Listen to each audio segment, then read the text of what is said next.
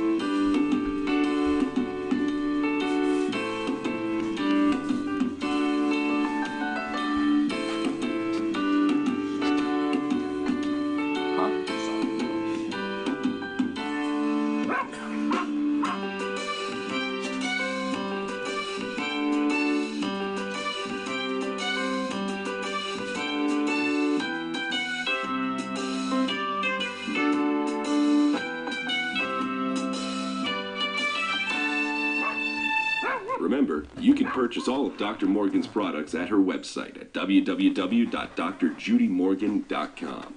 Now it's time to sit back, relax, and enjoy the show. Good morning. All right, a couple housekeeping things.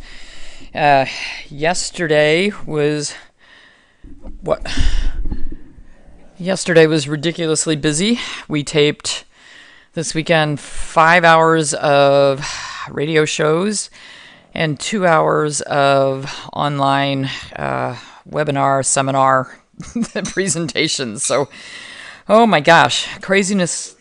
Along with some packing and a bunch of other stuff. So, and we got hay for the minis yesterday. A load of hay. Got new nails.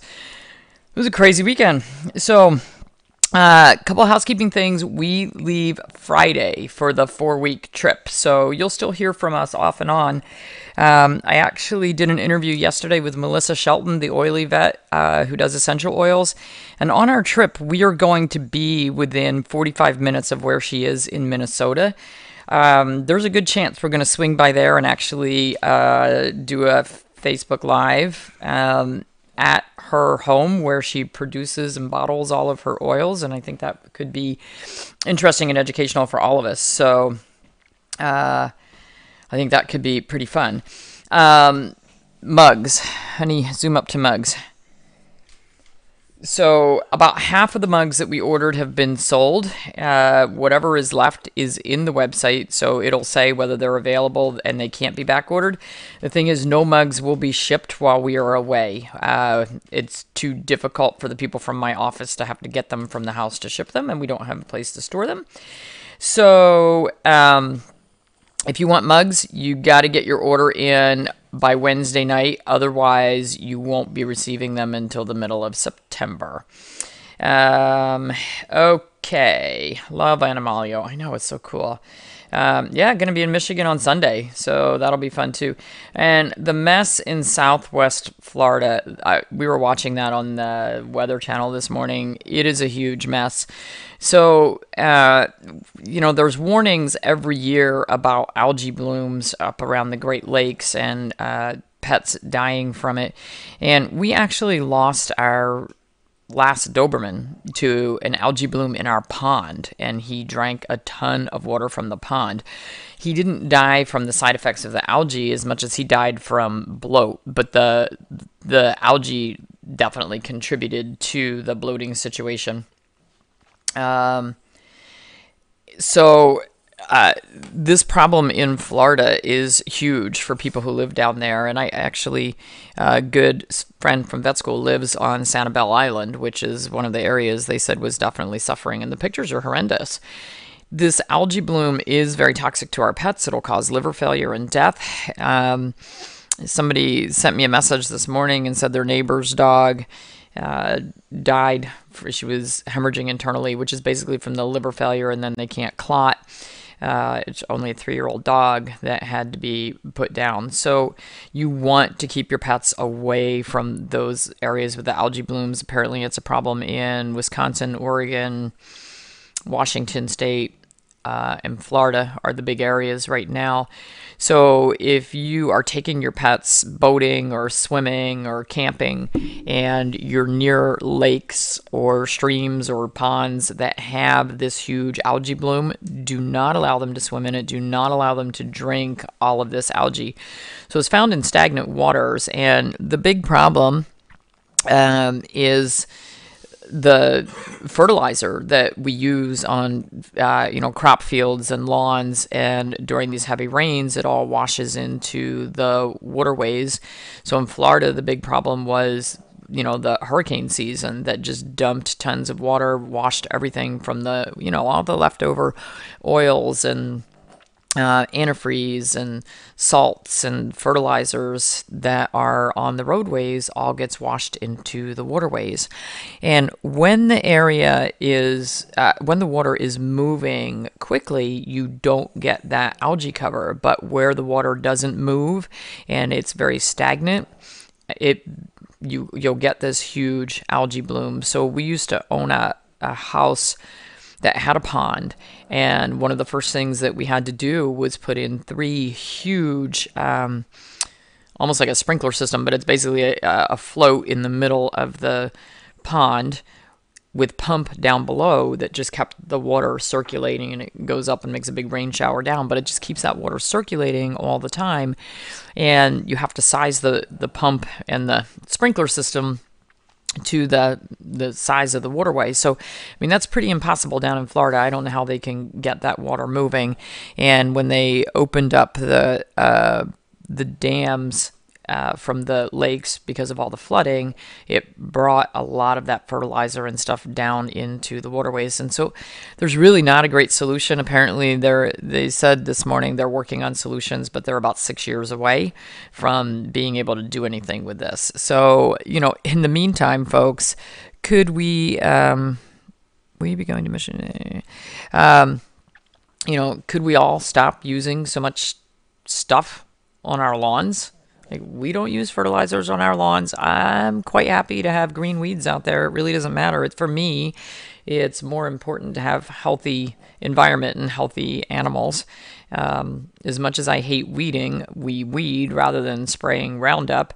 And, there was a time in my life when I sprayed Roundup because I didn't know any better. But once you know better, then you kind of can't do it anymore. There are natural solutions that you can use to spray on weeds. Hugh's made up a few. I'm not exactly sure what he puts in them. I think vinegar and some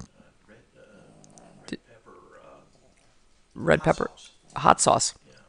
Works pretty well. Okay, vinegar can work, but there's a lot of natural recipes.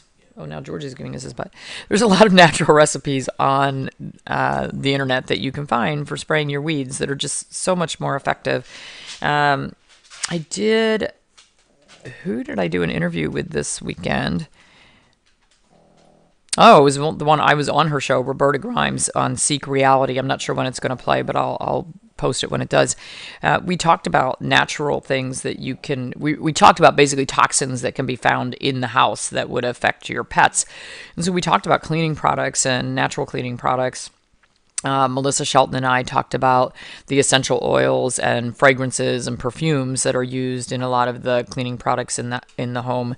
And, a lot of that essentially comes from essential oils, but knowing, what is just a perfume, what is actually essential oil, and what the tolerance levels are is kind of important, and that's where she is so helpful. Vinegar and lemon juice with water in a squirt bottle. Yeah, I mean, things that are so simple. Let's see, our government in Florida has known this for years. It has chosen to ignore and not take proper regulatory measures to control. Yeah, absolutely. I mean, this isn't something that just happened this year. It's been happening and getting worse and worse and worse and worse. And, I do feel badly for the property owners down there because they're saying, our property values are plummeting, especially now that this is on national and international news. Anybody who's thinking about moving to Florida is going, well, I'm not going to live there.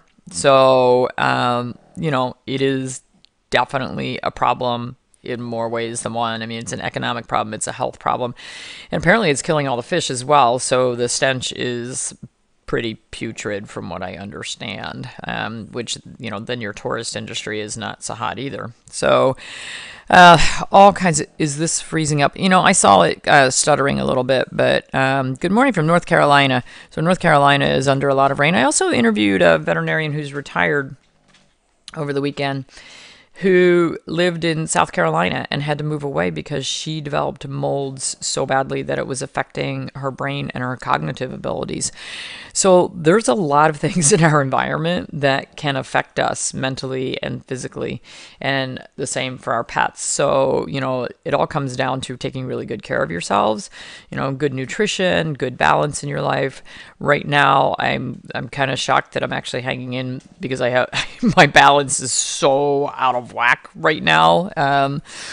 I'm hoping that my balance will get back to a little more zen. Yeah, 4 more days. Then we'll get back to a little more zen, and I'll reset everything, and that'll be good. So let's see, vinegar, orange, and cinnamon oil. Somebody said salt. Yeah, salt solutions will work well. If you're using heavy salt solutions, be careful that your pets are not the type who are going to go munch on those plants, because the heavy salt could cause problems for them. So there's all kinds of things that we can do. Okay. I think we're going to let it go at that. I wasn't even planning on talking about the algal bloom, but it is a big deal, and somebody asked me about it this morning. So just keep your pets away from it. Do not let them drink that. Do not let them swim in that. It's not worth risking their health. And, we almost had a crash of a light. That was going to be ugly. Definitely keep your pets away from that stuff. And, yes, you go to Florida to swim and be in the boats and be in the waterways, and it's kind of awful.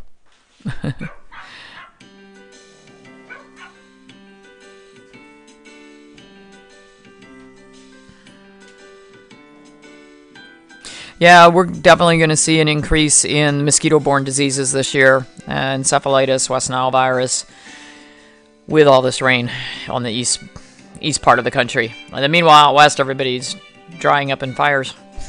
Wish we could balance it. It's like the true definition of yin and yang. Out west is totally yang, and out east is totally yin.